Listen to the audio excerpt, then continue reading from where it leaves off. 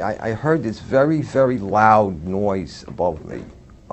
It was just a tremendous roar, and it was above, and it sounded like it was coming towards you, and then the wind, a very, very fierce wind, and it started lifting me up off the ground, and so that's when I crouched down. The next thing I just crouched down.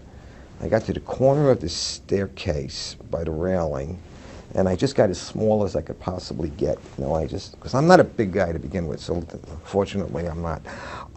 So I got and I literally, well, I guess the best way to describe it, I tried to crawl into my fire helmet. That's what I wanted to do, just to protect myself. And I wasn't sure what was going on. I thought the building might be coming down, and I figured, okay, this could be it, you know. I mean, and I was a little angry. I just, you know, so like, damn it, like, why me? Why, you know, I'm beautiful. I'm going to die in the World Trade Center on a beautiful summer morning. It's like a little denial and disbelief sets in, and so then I started getting hit with stuff. You know, it was just debris was hitting me, and it went dark, and then the next thing was just total silence, nothing, no wind. No noise, no light, nothing. And then I started hearing noises. I started hearing like moaning, and guys were starting to communicate, yell out. These were the guys that I was trapped with. They're calling out, who's there, you guys all right, blah, blah, blah, and this kind of thing. And I realized I was other people. I wasn't alone, you know. Because when you're alone in a situation like that, it's like existential isolation. It's like, and then when you find out you're with other people, it makes you feel a lot better. Even though you know you're in a very bad situation, at least there's other people. But then the strangest thing happened. This beam of sunlight came right in on us, like about 8 inches long, but it was clearly sunlight. It was all dirty and full of debris, and it looked like pepper was floating around in it, sort of. But it was sunlight, and I'm like amazed now. It's a 110-story building above us, and I'm looking up at the sun. Every time a floor hit another floor, it would not only make a noise, but it would cause tremendous vibration. So we're being bounced up and down off the floor, hearing this collapse coming closer and closer. Mickey Kross was caught on the second floor. My helmet started flying off my head. I had forgotten to snap my helmet. So I grabbed my helmet. I guess instinctually I just pulled myself down the corner. The collapse of the North Tower created a massive rush of air.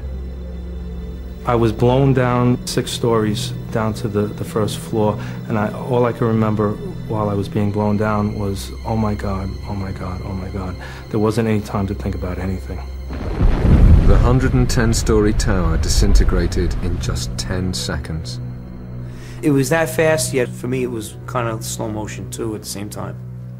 And I remember thinking to myself, I said, oh shit, this is it, we didn't make it.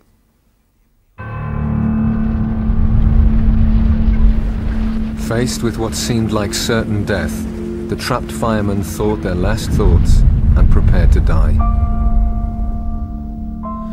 In those 10 seconds, I was like, well, I'm 33. What have I done with my life? Worked almost all the time. My wife is gonna, be a widow now. And I pretty much saw myself. Pretty much saw my funeral. I saw everybody at the wake at my funeral, and my parents and family there. You think about everything, I guess, that you haven't done in your life. And you realize that, is this it? Are you gonna make it out of here? And I was just too young, and I have too much more to do with my life than for this to be it. I thought I was gonna be dead in a few seconds. And I remember feeling, I hope this is fast. Because I had a fear of being trapped, like say with a broken back or severely injured, and still being conscious and alive. It was strange, but I was at peace when the collapse actually started. I said, all right, whatever's gonna happen now is gonna happen. And I hope it doesn't hurt too much, but the fear was gone. The collapse of the North Tower killed over 1,300 people trapped inside the building. But some of the concrete walls encasing Stairway B had remained intact, and enclosed within them, 14 people were still alive. As they opened their eyes, it seemed as if a miracle had happened. I could hear Mike. I could hear him groaning. I could hear him called out to me. I called out to him, so I knew he was alive. You know, from the neck up I seemed okay, but everything else was just like pins and needles. I mean, I was slapping my leg with my arm. I'm watching my arm hit my leg, but I can't feel it. I had my flashlight on my side, and I looked at my hands and looked at myself to see if I was bleeding or anything anywhere. When he heard noises around him, Captain J. Jonas realized he too had somehow survived the disaster. I wanted to know who was still alive, and I started calling them out by name. Hundreds more firemen were now arriving at the disaster area, but Captain J. Jonas's Mayday messages were still not getting through. Trapped down in the remains of Stairway B, there was nothing else Jay could do. We realized we can't get ourselves out, and that's a big mental leap for a fireman to take, because we're so used to being the people who are going in to rescue someone. Now the roles are reversed, and you realize you're helpless yourself. But with the survivors buried alive beneath a debris field that extended over 16 acres, it seemed they would need another miracle to save them.